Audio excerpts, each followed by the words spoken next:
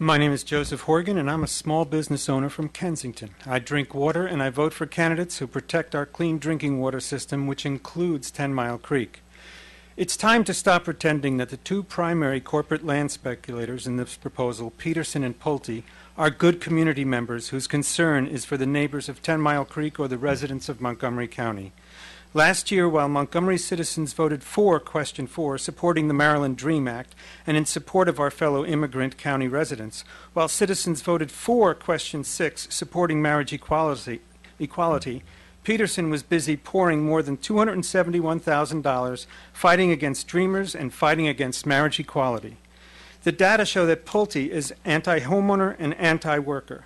For example, Massachusetts ordered Pulte subcontractors to pay more than $400,000 in back wages, overtime, and penalty. A simple background check would have uncovered that several of the subcontractors were recidivist wage thieves. Last year, Massachusetts also ordered Pulte subcontractors to pay more than $200,000 in unpaid wages and penalties, many of whom were undocumented workers. Carpenters Union spokesperson Mark Ehrlich said Pulte writes contracts to completely insulate themselves from any accountability. Last year, the town of Grafton, Massachusetts, sued Pulte for $54 million for misleading financial statements.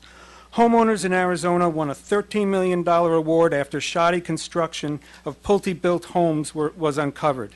In San Antonio, Texas, homeowners with cracks in the new Pulte Homes foundations complained that their Pulte was, quote, not living up to their promises. Quote, we feel dumped upon and wronged by Pulte, noted South Carolina neighbor Mike Clemens, where 600 homeowners are suing Pulte.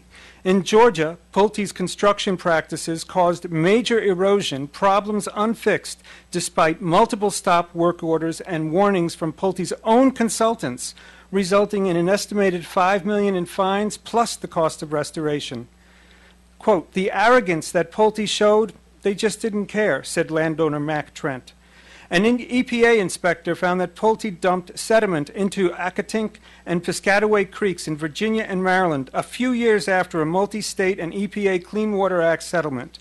In Arizona, Pulte subcontractors ran roughshod over the workers, kickbacks to foremen, 13-hour days in the desert sun without water, sexual harassment, speed-ups, and ignoring safety precautions, all common practices at Pulte subcontractors, and more often than not, with vulnerable immigrant workers.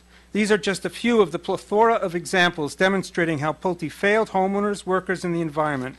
They may blame their failures on their subcontractors, but where was Pulte's oversight? Where is the responsibility? Pulte and Peterson are not good corporate neighbors. It's time to stop pretending otherwise.